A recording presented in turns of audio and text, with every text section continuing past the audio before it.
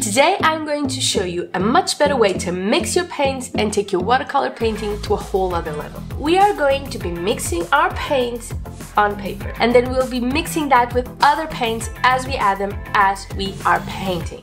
It's as simple as that. Let me show you. Pros do this all the time because it helps bring their paintings, some depth, some detail. It just brings the whole thing to life.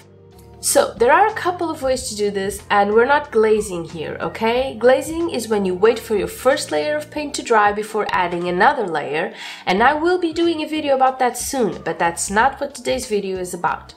We're talking wet on wet, paint on paint mixing. So the first way to do this, which is a lot of fun but can be kind of hard to control, is to load your brush with different colors and let them all mix on paper. And as you can probably see, the number one reason why we would want to mix color on paper instead of a palette is there is no way you can get these types of effects using a brush with pre-mixed paint. I mean, look at these guys, the seamless transitions, the undertones you get scattered around. There's just no way to get this effect without mixing your paint on paper. Now, the biggest tip I have for you, the number one thing you absolutely need to do in order to be able to mix your paint on paper is using the correct water ratio. We want a coffee consistency, okay? Remember that video we did a while back? So 70% water, 30% paint. We want the water to be able to flow nicely.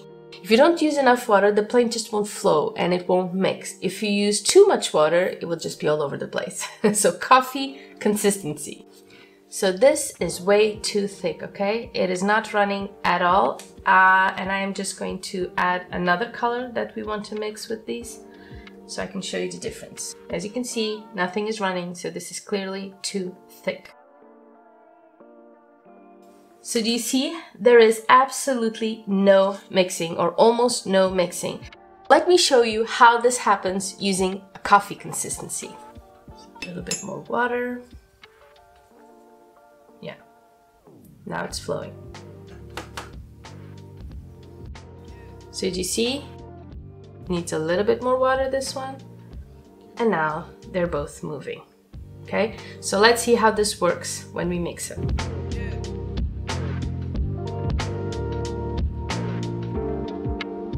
So here you can see all the blending, very nasty color, that's not the point here. Whereas here, they just touched and did not blend. So coffee consistency, guys, that's what we need here. Now let's try the wet on wet version. And I guess that's the one I use the most for skies, landscapes. I just love doing galaxies and mixing colors on paper. It is the perfect way to create the most perfectly detailed sky you will ever see. So here's our very dark, very moody night sky.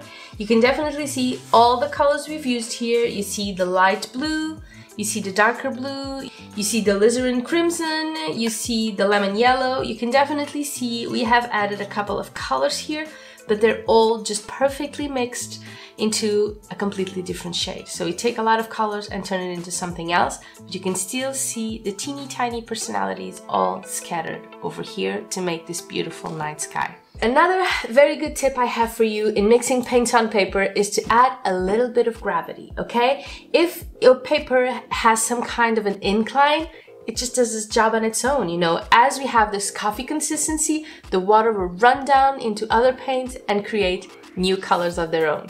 Because sometimes mixing paints while the paper is flat can be a little bit harder.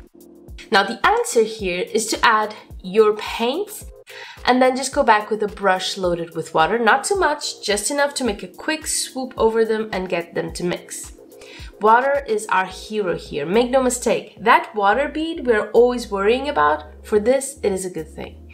And if it's a big surface, you can always spray the paints to help them mix even more. If it's smaller objects, it's not such a good idea because you lose all your edges and it all kind of blends together. It's kind of hard to control where the water goes.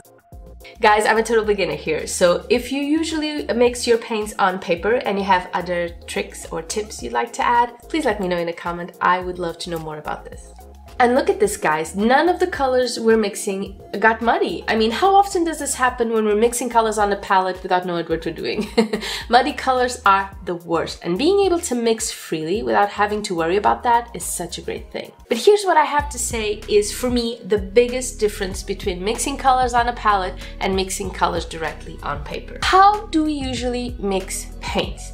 To create different colors or whatever. So we get a palette or a plate in my case, or whatever it is, and we just mix two paints, in this case our blue and our yellow.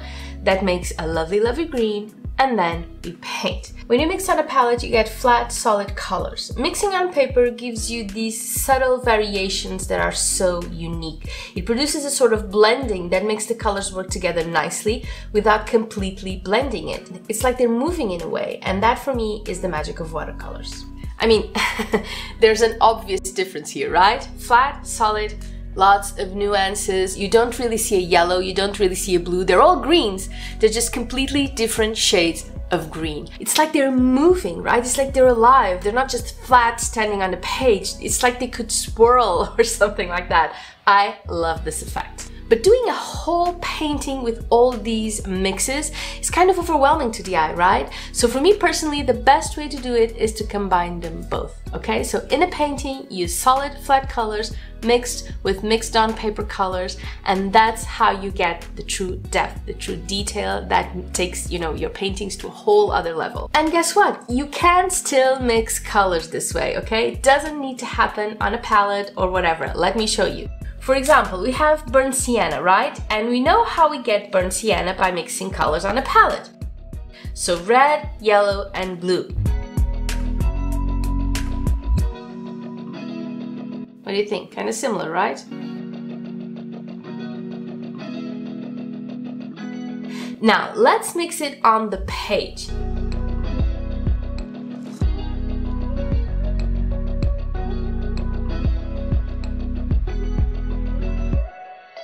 Same results, much more complexity. So this is still much better than this one, but look at this, guys. You can see they're very similar, and at the same time, you see there's just more to it, right? This is flat, this is solid, this has undertones. Blue undertones, yellow undertones. You can definitely see that there's a difference. Let me try this and show you again.